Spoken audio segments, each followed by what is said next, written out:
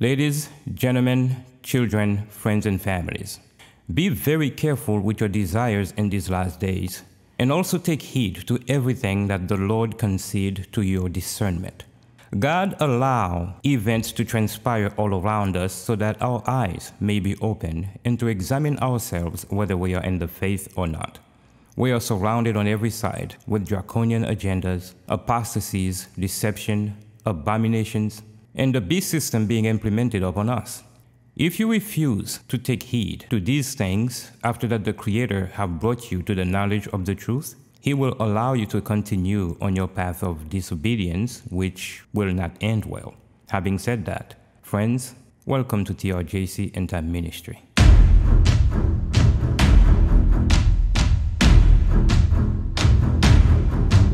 Friends, I do believe that we are living in the earth's final moment.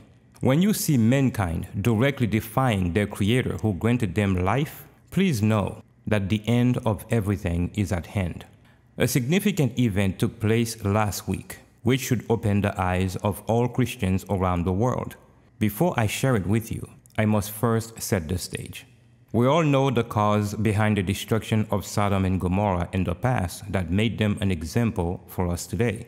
In Mark chapter 10, verse number 6 and 7, Jesus said, "But from the beginning of the creation, God made them male and female. For this cause shall a man leave his father and mother and cleave to his wife."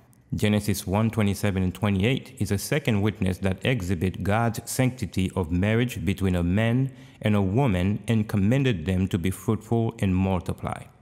The Lord knew that the behavior between men and women would be strange in the last days, so He issued an explicit warning against such behavior. We find that in the book of Leviticus chapter 20, verse number 13. The Word of God says, "If a man lie with mankind, as he lieth with a woman, both of them have committed an abomination, they shall surely be put to death, their blood shall be upon them." This is the most vivid warning that no one can say, "I didn't understand," as it relates to that lifestyle. But in case you are still in denial, in Jude chapter 1, verse number 7, God's word says, "Even as Sodom and Gomorrah and the cities about them in like manner, giving themselves over to fornication and going after strange flesh, are set forth for an example suffering the vengeance of eternal fire." There is no escape for this type of behavior, because it's not just a sin, but an abomination. This is the strongest language found in the Bible in terms of sinful acts, one that has to be destroyed, as repentance is the only way out. Well, the government of the world, with the exception of a few, legalize this abomination and expect everyone to embrace it. We all know what the end result will be. So, how serious should you take your government? Should you even acknowledge anything they say these days? However, that's for you to decide. But here is the danger for those of you who support this lifestyle as did the government.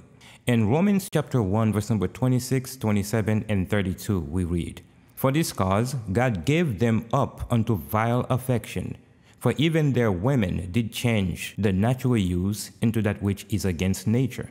And likewise also the men, leaving the natural use of the woman, burn in their lust toward one another, man with man, working that which is unseemly, and receiving in themselves the recompense of their error which was meet.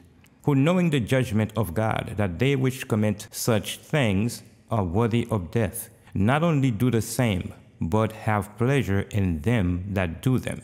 Friends, look around. What do you see? Men and women changing their nature. Men burning in their lust toward one another. Men with men, women with women, as the Word of God predicted. Not only these people are worthy of death according to Scripture, but also those who support that lifestyle, which is why you gotta be very careful with your desires and actions in these last days. With that being said, check out this headline.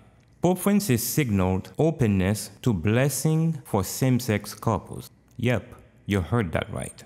Pope Francis opened the door Monday for some Catholic priests to bless same-sex union. The Pope said, "God cannot bless sin." But on Monday, the Pope signaled that there could be exceptions to that stance. It implies that the church does indeed recognize that holy love can exist between same-gender couples. This is startling, friends. Who gave this Pope such power to bless a union that God himself classified as abomination? This is a direct challenge from Pope Francis to the Creator. Not only did the Pope claim to be God on earth and the power to forgive sin in the past, now he is flexing his weak muscles to bless what God has cursed. Pope Francis opened a global summit of bishops on the future of the Catholic Church in the Vatican today. The pontiff opened the meeting with Mass this morning.